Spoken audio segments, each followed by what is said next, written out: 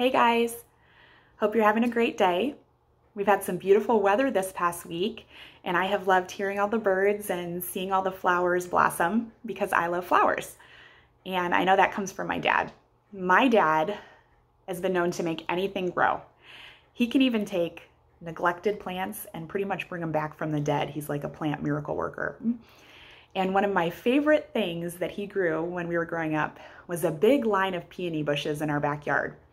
And I love to see those peonies open up because their blooms were so big and they were bright colors. And now I get to share that love of growing things with my own two kiddos, and we have our own peony bush in our yard to tend to and love.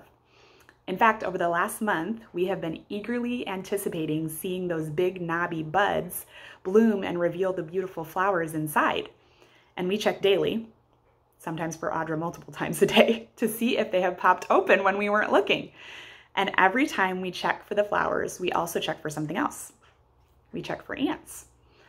Now, I remember the first time I ever saw some big black ants crawling on our peonies in our yard at home growing up. I ran into the garage and I told my dad that they were on there. I was so worried that they would hurt our beautiful bushes and kill those flowers. And I will never forget how he explained to me that the peonies need the ants. You see, God in his amazing creativity created a peony to produce this sweet, sticky sap that covers their buds and attracts the ants to come over for some dessert. And as the ants chow down, the peonies slowly stretch out their petals and reveal these big, beautiful blossoms. And so the ants do the work to set the flowers free. Now, I've heard that peonies will still open without ants, but that the blooms are not nearly as big and beautiful. And isn't that interesting? That what we might see as detrimental to the plant is actually God's design for its ultimate growth and greatest beauty. Interesting, huh? After considering this process for a while, I've concluded it always reminds me of two things. First is that beautiful things take time. You know, each day when we check on all of our sweet flowers, I'm reminded that this is true. That when God works in us and in all of creation, he's never in a hurry. I recenter and refocus my life often with Ecclesiastes 3:11. He has made everything beautiful in its time. He takes time with every detail. He plans out every beautiful brushstroke in the masterpiece that he's creating in us.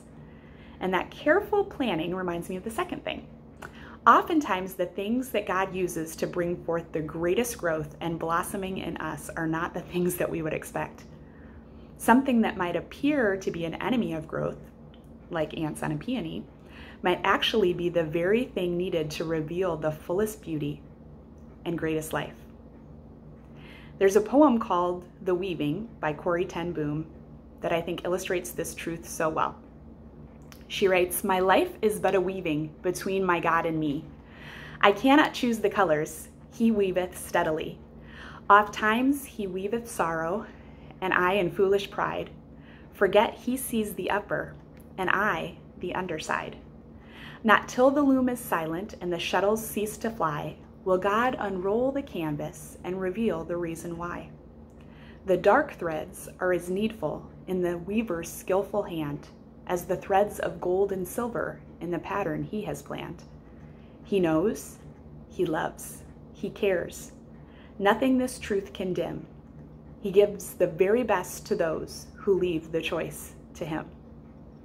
You know, God takes great care in the growth he desires for us, and we can rest in the knowledge that he desires the very best. He knows the end of the story. He sees the beautiful blossoms before the seed has even sprouted from the ground. And someday we're going to be able to look back with eternal eyes and see the reality of each part of God's plan. But for now, today, let's ask God to help us trust in him in the process, even when at times it might kind of bug us. See what I did there? Ants and bugs, get it? Anyway, today, friends, remember that beautiful things take time. And during that time, God may be using things you don't expect to grow something beautiful in you. I love you so much. Hope you have a wonderful day, and see you soon.